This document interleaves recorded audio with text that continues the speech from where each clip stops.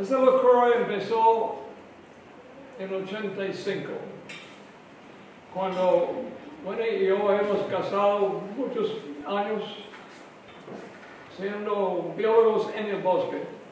No tiene nada que ver con el mar, no tiene nada que ver con la academia, no, academia exterior, no tiene nada que ver con la sociedad aquí ni la conservación. Estamos haciendo investigación en el bosque, como ustedes visitando un restaurante, usted ve el menú, usted ordena algo, usted come algo, se sale, paga su cuenta en el cajero y se sale, y no piensa nada sobre la existencia del restaurante. ¿Quién está trabajando en la cocina? ¿Quién está el mesero? ¿Quién está jugando para parquear los carros? Es decir, todo el proceso de impuestos, todo, reglas, todo, COVID, todas esas cosas no entran en la cabeza. Y en 85 nosotros fuimos a investigar 1.500 obreros invadidos en Corcovado, en Parque Nacional Corcovado. Y de esa experiencia salimos con la realización de que si la sociedad en sí no le gusta tener el parque o algo conservado, silvestre, no va a surgir. Punto. Olvídalo. Bueno, yo hemos ido 350 kilómetros en una línea recta en un campo de soya en Brasil, que 20 años antes era un bosque original. Ya, totalmente eliminado. Es el destino de América Central. Si la sociedad de América Central no decide que parques nacionales o áreas silvestres conservadas, intactos más o menos, son algo de uso a la sociedad, como carreteras, como hospitales, como escuelas, como internet, como todas esas, como camiones y todas esas cosas que son de uso y la sociedad le gusta tenerlas. Si no logramos esto, olvídalo. Entonces, tuvimos la locura idea en aquel momento de convertir un clásico parque nacional con sus escudos de oro, sus pistolas, sus alambres de púas, sus guardas, a una hacienda que produce bienes y servicios que son bienvenidos a la sociedad, sin dañar el bosque. Eso fue el reto. Hicimos una charla en la Fundación Neotrópica en San José sobre ese locura, que fue muy mal recibido en el exterior, muy mal. Rompió el esquema de todo. Y en la audiencia era Álvaro Galdi, Pedro León y Rodrigo Gámez, sentados ahí, escuchando eso. Y Rodrigo Gámez levantó después y dijo, el nuevo presidente, que yo no sabía nada de presidentes, ni estructuras burocráticas, ni legales, nada, necesita escuchar esto. Entonces, Entonces, Rodrigo llevó a nosotros a la sala de Oscar Arias en aquel momento. Margarita era sentado ahí en el sofá, él estaba afuera caminando y Rodrigo dijo, explica a Margarita su idea. Entonces, como académico, como un restaurante, describiendo el menú, yo describí eso, me costó con 45 minutos, algo así, muy pedántica, muy académica. Y entonces entró don Oscar, sentó a la par con Margarita. Y yo vuelta a ella y digo, ¿qué es eso? Y Margarita dijo algo como 4 frases que no entendí nada. Mi español era suficiente malo que no entendí y también no entendí políticamente lo que ella dijo. Y él dio vuelta a mí y dijo, a mí suena bien si no nos cuesta nada. Lo que yo entendí de eso fue una luz verde política. Pero nada de eso. Yo nací en los Estados Unidos, donde cuando uno habla de parques nacionales es automáticamente presupuesto del gobierno. Aquí obviamente no. Y el presupuesto no es suficiente grande para hacer todas las cosas que uno quiere hacer, por supuesto. Ya los estados también, pero ahí mucho, mucho mejor. Entonces no ocurrió a mí la responsabilidad que estamos asumiendo sobre esto. Entonces, empezamos. Y eso fue enero 86. Mismo año, caminando de aquí al centro de Santa Elena, encontré las huellas de un bulldozer cruzando el centro de Santa Elena. De curiosidad, como biólogo, yo sí fui a trazar eso. Yo llegué al puro centro, ahí donde está Potrero Grande, hoy día.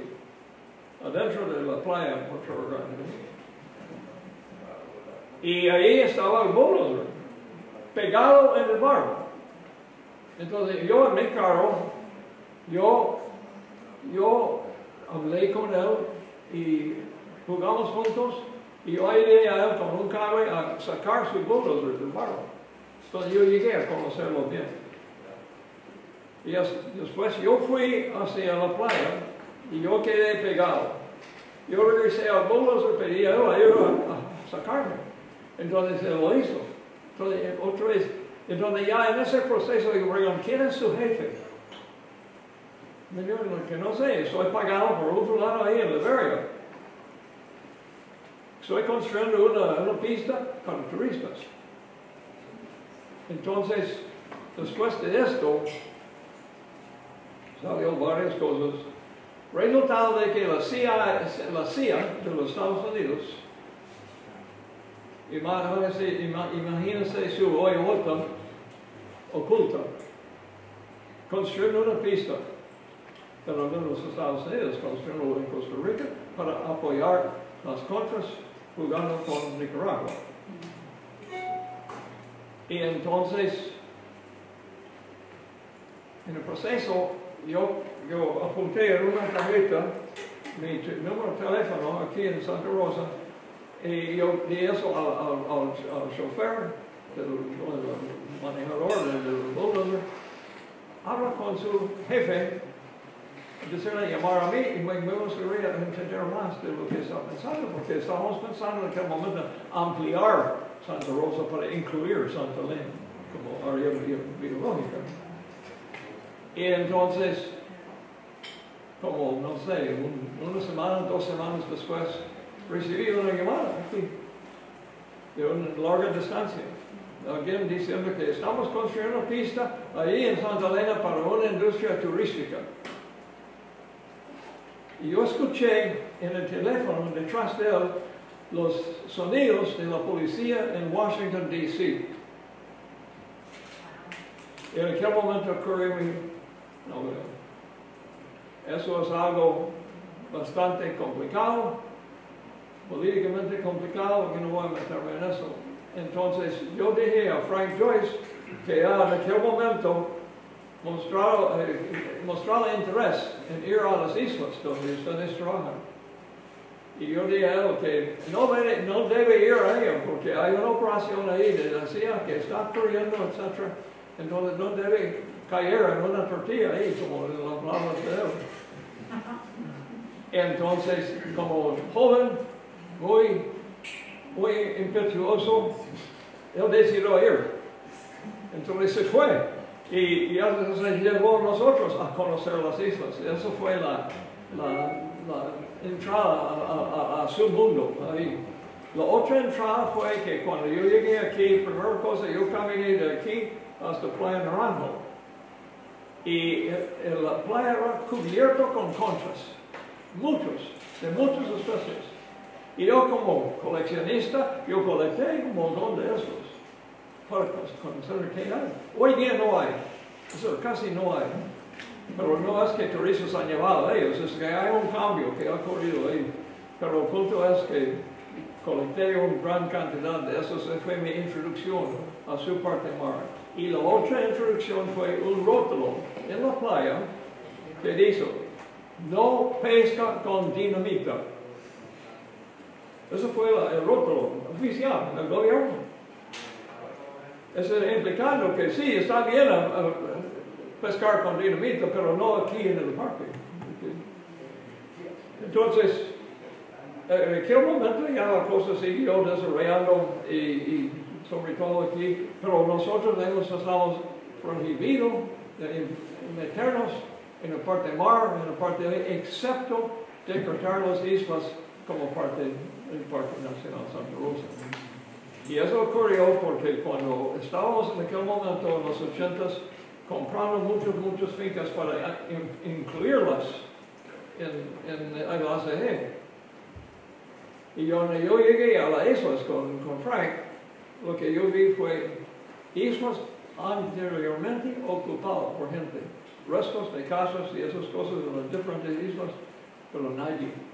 Entonces ya corrió y dije, hey, podemos pedir al gobierno de comisar o sencillamente expropiar esas islas que fueron ya en el mar y no tenían ocupantes, entonces ya mucho menos conflictos. Entonces eso que es que las islas llegaron por parques, el Servicio de Parques Nacionales, llegaron a estar decretados como parte de Santa Rosa. Entonces, yo puedo hablar para horas, pero yo prefiero que no, entonces no voy a robar su tiempo, pero nada más para darle un pequeño toquecito de la historia de donde ustedes están trabajando. Y hay mucho asociado con esto, con actividades en Nicaragua, actividades en Costa Rica, etc. Pero yo prefiero no. Es más tarde, si alguien tiene una pregunta específica, se puede plantearla a mí, conociendo que ese oído no funciona y ese oído más o menos medio. Ok, eso es. Para años después de esto, yo estaba dando charlas en la UCR y también en el Museo Nacional, tratando de convencer al mundo académico de meterse involucrado en todo eso, como ustedes ya están involucrados, sin reacción. Hasta que decir a mí, directamente por su administración en la UCR, ¿cómo es que ustedes pueden dar esos trabajos a los paradoxólogos sin grado universitario? Eso fue la expresada emoción de UCR. Entonces, no sé, como en 5 o 6 de esos charlas que yo di otra vez, y otro hacen cabildeo para eso, ahí, en un cuarto, unos, no sé, 40 personas tal vez. Yo dije, vea, yo voy a comprar almuerzo para cualquier persona que está dispuesta a sentar y discutir la posibilidad de trabajar con paradoxólogos.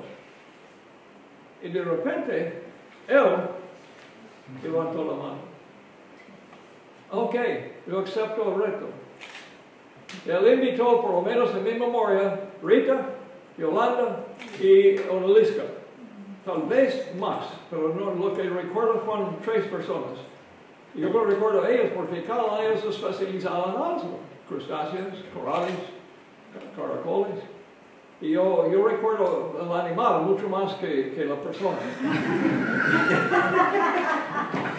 y mucho más fácil para mí. Soy, como dice, visitante de un restaurante donde yo veo el menú. Y entonces, después de esto, es cuando ya arrancó lo que es BioMar y todas las cosas suyas. Y la primera reunión formal era como en diciembre, en enero 2015, si lo recuerdo bien. Sí. Okay. Y, perdón, sí. Un par de comentarios más. Puede ser perfectamente que estoy equivocada y por favor la gente lo corrige. Pero de lo que nosotros hemos intentado entender de esta zona en el pasado, es que, por supuesto, como ustedes saben, había muchos sitios de indígenas por toda la costa comiendo los tesoros del mar de que algunos de ustedes están investigando. Cuando llegaron los europeos, llegaron primero por barco y se sabe que había entradas en la costa y en Potrero Grande y quitaron muchos de los árboles muy valiosos del área cerca del costo cuando llegaron los españoles. Pero cuando la manera de transporte cambió desde barcos hasta la tierra, esta zona quedó muy incómodo de llegar y estaba más aislado.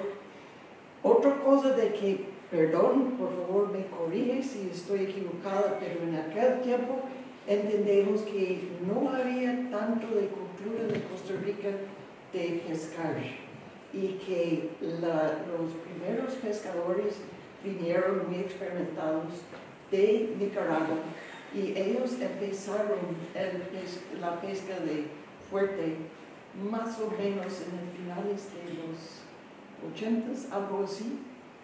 María me puede saber esto más, pero por muchos años no había un impacto muy fuerte de pescadores, entendemos. Y por supuesto, los primeros años ellos podrían lograr cosechas enormes de peces y como siempre esto ha estado cayendo. También notamos que después de las visitas de los españoles, los manglares y ciertas de las playas no demostraron mucho impacto de humanos. Y es correcto, como todos ustedes que han ido en el mar por esta zona saben, en parte está muy protegido por las olas peligrosas del parte de año. Y también es protegido como esta parte de la ACG por estar en el puro norte de Guanacaste. Y una cosa para nosotros como extranjeros es que pensamos que hemos notado que Guanacaste y más que todo el norte de Guanacaste no está tan claramente visto como costarricense como otras partes remotas del país, porque hay mucho mezcla de los nicaragüenses y los costarricenses por allá, pero yo veo esta zona como el outback de Costa Rica, como Australia, y es por eso en la tierra que hemos visto otra vez y otra vez que quedan bosques en los volcanes, que queda mucho impacto de la biodiversidad de Costa Rica en la parte tierra de esta parte muy al norte, y me imagino esto también ayudaba en proteger el mar.